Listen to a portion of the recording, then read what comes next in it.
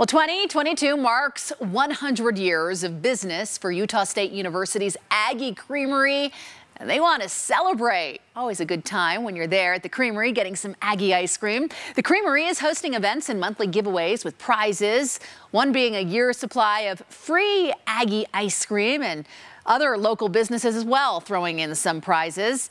Today was the Aggie Ice Cream Birthday Bash, where they gave away $1 ice cream cones and celebrated the unique creamery. Aggie ice cream is special because we take it cow to cone. The cows are grown here at Utah State. The milk is delivered to our creamery and we turn it into delicious ice cream.